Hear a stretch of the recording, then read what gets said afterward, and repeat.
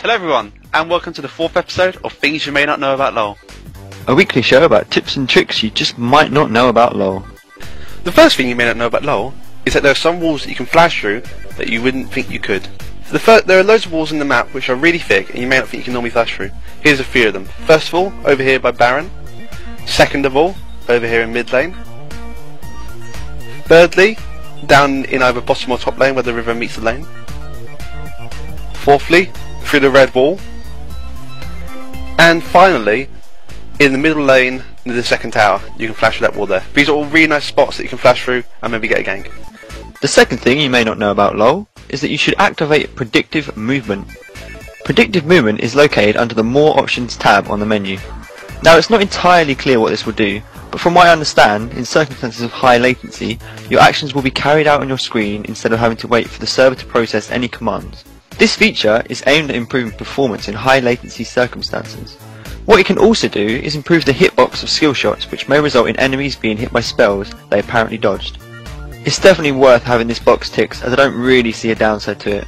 Maybe in low latency games you might see a frame rate change, but I think it should be fine.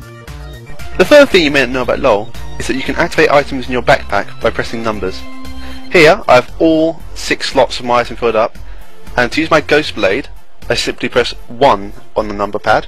To use my ward I press 2, to use my vision ward I press 3, and to activate the red potion 4, the blue potion 5 and the green potion I press 6. These can save you time. These can be used for any items that have a use function. The fourth thing you may not know about LoL is that Mordekaiser's pet blocks champion specific spells, such as Caitlyn's ultimate. This handy little tip is applicable to champion only spells such as Ash's arrow, or in this video, Caitlyn's ultimate. The pet is considered a champion and will absorb attacks. As you can see, I position the enemy Soraka in the path of the Caitlyn bullet to protect myself from taking any unnecessary damage. The final thing you may not know about LoL is that you can switch the location of where the minimap is. Now to simply do this, you go to Escape, More Options, and then you select Flip Minimap. Now what this will do is it will put the minimap on the left hand side and put your items on the right hand side. This is useful if you're used to playing Dota or Hon, where the map is always located on the left, so if it feels more comfortable you can move the map there. It does feel more comfortable, but I probably won't keep it there because I'm too used to playing League of Legends. So if you've just come from Dota or Hon, this is a useful little tip where you can move the map on to the left hand side. Thanks for watching the 4th episode of Things You May Not Know About LoL. I hope some of these have been helpful for you.